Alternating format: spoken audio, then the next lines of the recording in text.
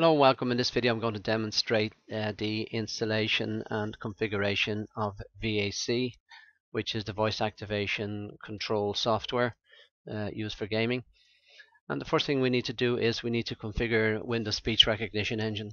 Currently I'm using Windows 7 and this configuration may be different depending on your particular operating system. So if we scroll down to, we can see speech recognition here. And we select that, we have a number of options. And the first option is to set up the microphone. I'm not going to go through this because it's going to be different depending on your sound card and sound devices. But follow through the instructions here, they're very self-explanatory. And once the configuration is set up, just one point here, you should really have a decent quality microphone in order to make VAC work accurately. And the volume control should be set correctly. So once the microphone is set up, you need to go to the train your computer section, and essentially what this does is, you can read through it there, you've got to speak in some phrases, and the speech recognition software will build up a profile of your voice and your intonations. So the more you spend on this part of it, once again, the more accurate the speech recognition system is going to become. It can be done over time. You can come back to you can start off and do maybe 15 minutes one session, and then you can come back and you can build on that. I recommend no less than 1 or 2 sessions for this. I think it's about 15 or 20 minutes in duration. So once that's done, we can now go and install VAC, and I'm not going to go through the installation process, but I'm just going to go through the screen that you'll see when we start it up. VAC system is going to be installed in your program files, depending on whether it's 32 or 64-bit system. It'll be in your profile x86 if you've got 32-bit. Sorry, if you've got 64-bit, because it's a 32-bit system. And there's 2 options we need to focus here on. There's the VAC builder option and there's the VAC system. We're going to work on the VAC builder because we don't have a profile in at the moment. So when we open the VAC builder, you can see we're left with pretty much a blank screen. First thing to do is to go to File, Load Profile. Now you may have a profile already, and most people are going to start with someone else's profile and modify it, and this is the best way to do it. So just for the sake of this demonstration, I'm going to start a new profile, and I'm going to say New Profile, and I'm going to call this new profile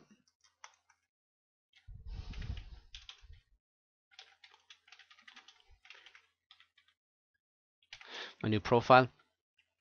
And once we've got a new profile in, the only option here is the exit button is active, and now we've put the new profile in and we've got the add button is active. Nothing else is available to us. It's not necessarily that intuitive, but this is the way it works. You've got to add a command in for to get all the other aspects of it available. So the first thing we're going to do is going to add a command here, and we're going to call this command stealth. And notice when we put the command description in here, it's called an action description. We get a mirror of that in the activation phrase below. And it's important to understand there's a difference between these two. The top is just basically a description of what you want, what may be happening. It's got nothing to do with what the speech recognition engine is going to listen for. The activation phrase is the actual phrase that you speak into the system in order for it to take some action. So you can see here we've got one action description above, and we've got one activation phrase below. We can change either of these, and they are independent. When we set them up, they're pretty much the same, but we can change it. We can also add additional activation phrases, and I'm going to do that now. So let's say for stealth, I'm going to add another one here, and I'm going to call it Go Prone. I'm going to add another one, and I'm going to call it Lie Down.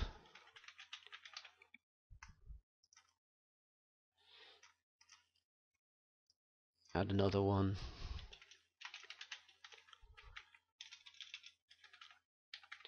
So you can see what we're building up here. We have an action that we want to take, and it's got a generic description called stealth. But we can say a number of different things into the system in order to get that action to occur. and we haven't discussed yet what action we're going to get it to do, but for the moment we're just building up a picture of what we want to be able to tell it. So you can see we've got 4 different things will do the same job basically. So if we go across to the command side, we can now get this stealth action description to do some work for us. And what we do is, you can see there's a default command there, and we've got some qualifier keys and extended keys and so on the right hand side here. You can, if you drop down the list of these, you can see actually what they are. So you can have, for instance, Control C or Control Alt C or Control Alt Q. But if we want to just put in separate characters, we can put them in here. Now you can put in a character sequence here with no spaces if you want the system to issue those characters. Essentially what this is going to do is it's going to act like a keyboard. So essentially what we do is we speak one of these phrases in here, and the system will issue a sequence of keystrokes as if we were typing it in. In this case, I'm just going to call this stealth. So what the system is going to do now is it's going to issue those keystrokes in sequence, STEALTH. It's not the ideal way to do things, to have multiple keys in the same command, because you may want to have a delay, for instance, or a pause between keystrokes, and that may be important depending on the software and how it manages commands. But for the sake of the demonstration, I'm just going to do it that way.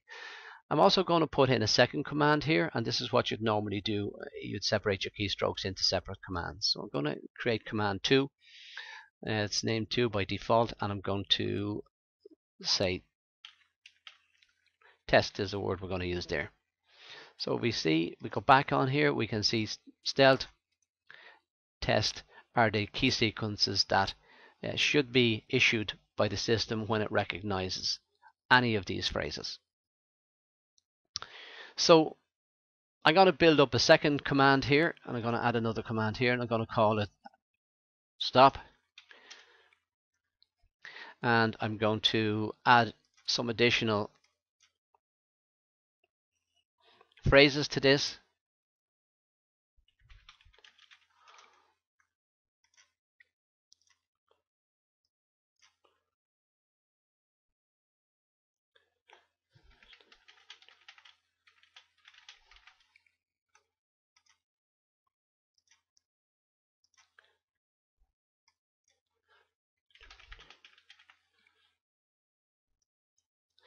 You're better off not putting apostrophes and stuff in, and try and break the phrases into phonetic sequences. So for instance, rather than don't move, if you type in, it's going to be easier to recognize those words. And last one I'm going to put in is say here. So we can see that these two action descriptions are available, and we can put these activation phrases in. I'm going to put some commands in for the second action that I've added, and key sequence again, I'm going to say stop, and I'm going to add another one called test, and I'm going to put a space before the test. And if we go back on the previous one, I'm also going to put a space before the test.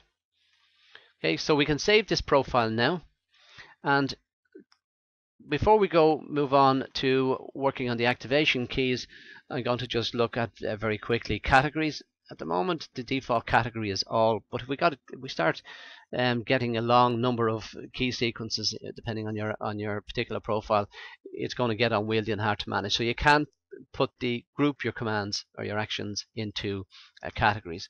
So if we choose a category setup here, we can say, for instance, we're going to add movement here.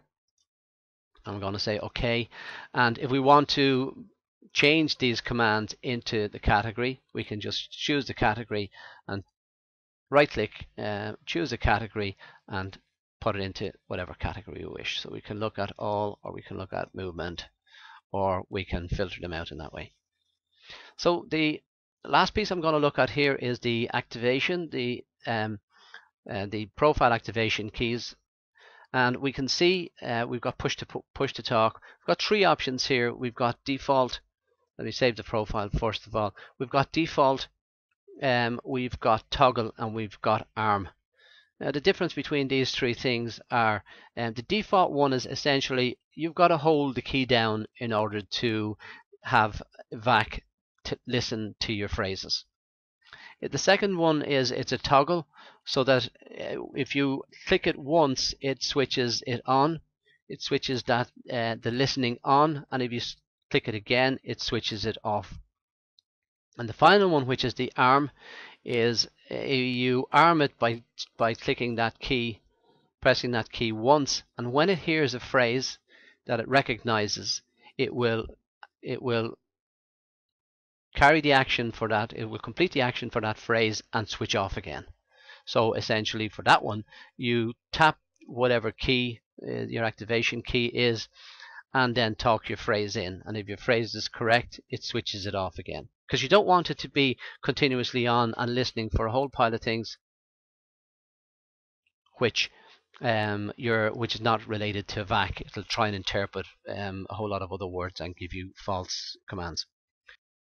So I'm going to choose the right control, and I'm going to click on the ARM function, because what I don't want to do is I want to just demonstrate those key sequences, and I don't want it to be interpreted. I don't want the software I use to interpret the control character which I've pressed as well as the keys. But we're going to leave it at that, and I'm going to save that profile. And we can do a quick test of this by clicking on the test phrase below, and it opens a new window for us. And we can click on the start button here, and we can see the actions are taking place here. So it was also listening to my speech, and you'll see it working away there, but it'll tell us that there's no activation key pressed when we're doing it. So I'm going to click on the control key. Remember, we have it in ARM mode, so if I click on it once, I'm going to stop talking now, and I'm going to start talking in phrases. Stealth.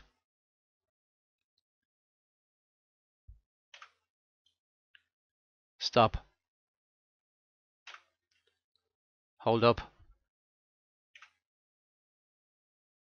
Do not move.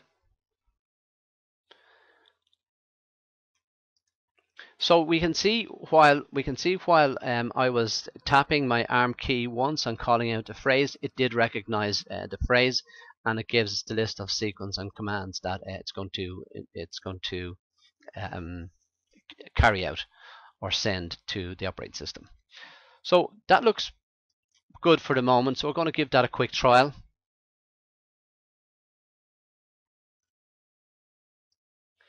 Move that out of the way, and I'm just going to move Word in place here, and we're going to click on that. Now, in order to do that, first of all, I'm going to have to switch on VAC system. At the moment, we're just working on the builder, and we've saved that profile. So now we're going to click on VAC system, and if we look over here on our taskbar, we can see the symbol of the microphone switch is on. So this is to tell us that our system is ready. And if we right click on that, there's an option to load profile, in which I'm going to choose that profile, and I'm going to choose my new profile. And you can see once we've chosen the profile, the P comes up beside it. And if we go into it again, right click again, we click on VAC on. Remember, we have to switch it on also, as it could be sitting there running, but actually it's not switched on. So there's two levels of switching it on. There's starting it up first of all, then we switch it on, and then we have to choose an activation key to get it to listen. So you can see by the P and the O, it's activated, it's got a profile in, and it's waiting to listen.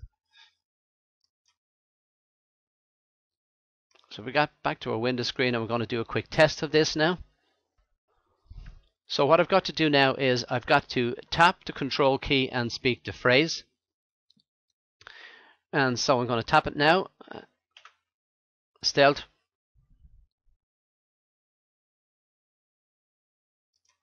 So you can see what it's done there. It's issued those keystrokes to Word. If you were in game, it would be issuing those keystrokes into the game. So I'll just do a couple more, and I'm just going to press return to keep the phrases separate, and I'm going to hit the control key to activate them each time. Stop.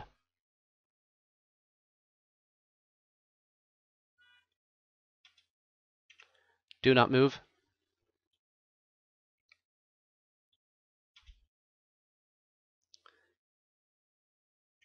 Be quiet.